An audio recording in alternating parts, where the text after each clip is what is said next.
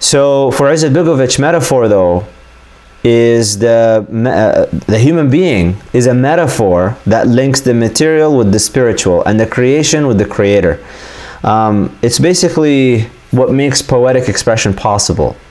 The essence of the human being is what makes poetry possible. Poetry is not just an expression of human thought. Human beings are poetry in action. When we ask questions like, how should the human being live? We're really asking about the origin of the human being. So again, it goes back to this idea of what makes a human being a human being.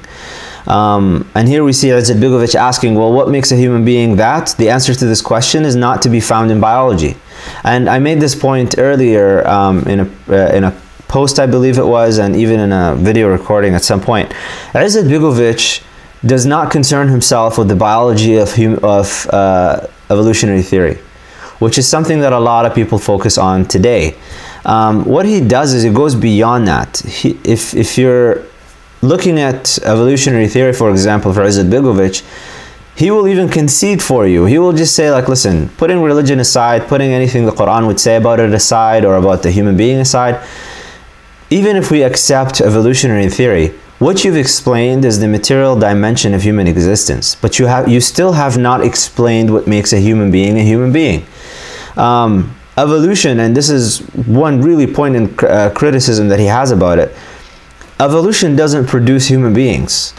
It produces what is called an ideal or a perfect animal that fulfills natural functions and physiological functions in an adapted way that allows it to survive in nature. That's really what evolution does. It's not going to give you a human being that has intellect, that has thought, that has aspirations, that has spirituality, that has any of these things. And if you look at a lot of modern scientists and modern psychologists, when they try to tackle these issues, if they adhere to a materialist perspective and a physicalist kind of philosophy, you'll find them coming up with really kind of hand-waving answers.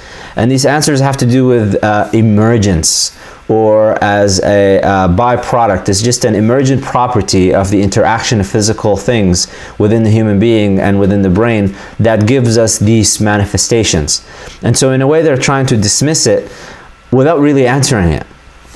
There is nothing in evolution that will produce anything other than an animal. Humans, on the other hand, are not restricted to physiology, and we know that, because we place more importance on the metaphysical dimension that is indicated by physical things. And Izzat Begovic simply asks, why? Why is that the case?